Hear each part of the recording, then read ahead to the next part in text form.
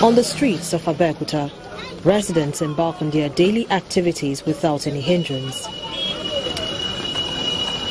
But a visit to the government office indicates that all may not be well, as the civil servants in the state are accusing the government of owing them some allowances.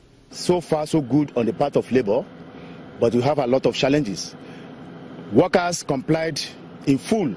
Workers complied in full with the directive of Labour, because as at 7:38 a.m. this morning, every offices were locked and workers stayed out of office. They were all at home. The police stand by to ensure there is no breakdown of law and order. Inside the secretariat, the officers are on the lock and key.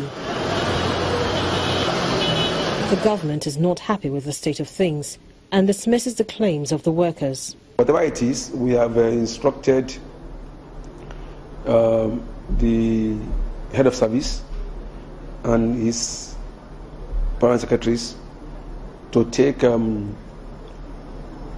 register, to take note of those who may have absented themselves from work without a lawful excuse, because we intend to invoke the penalty. We intend to invoke the no work, no pay. You see, there is no perfect system anywhere in the world. There is no government anywhere in the world that is able to satisfy the workers'